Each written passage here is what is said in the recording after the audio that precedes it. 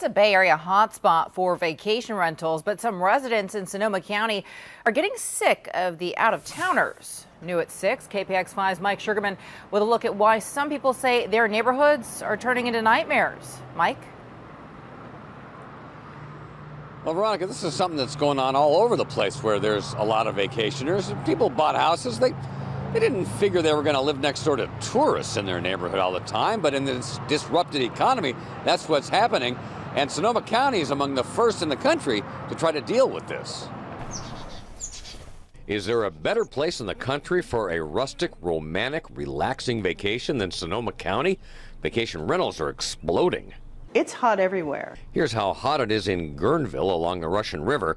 Tom Lowry was offered $5,000 just to put his home on an out-of-state rental site. That's a chunk of change, which indicated to me that there's a lot of money involved in this.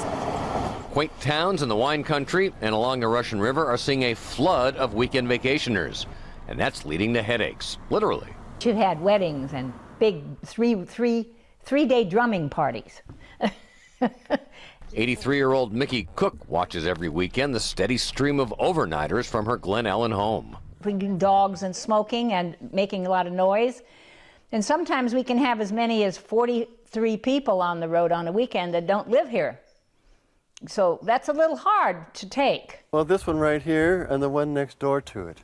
Tom Lowry has problems almost every weekend. It sounds like they're having some sort of an award ceremony where suddenly people go, start clapping, yay, yay, yay, and you know, it's 11 o'clock at night. It's a problem anywhere there are vacation rentals, especially now with Airbnb and aggressive out-of-state rental agencies. How to solve it? Sonoma County, they're just going to tax more people.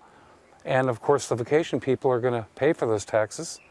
So that might just slow the process down a little bit. Every one of the vacation rentals should have an on-site owner. That would keep people quiet. That would keep people in order. They don't do that at Russian River Escapes, but they do drive around to dozens of their rentals every night to make sure it's not too noisy. I've been doing that for years, just going by and checking on the rental and making sure they're not disturbing neighbors. They're our neighbors too.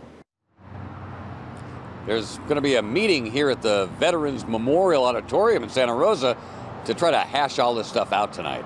In Santa Rosa, Mike Sugerman, KPIX 5.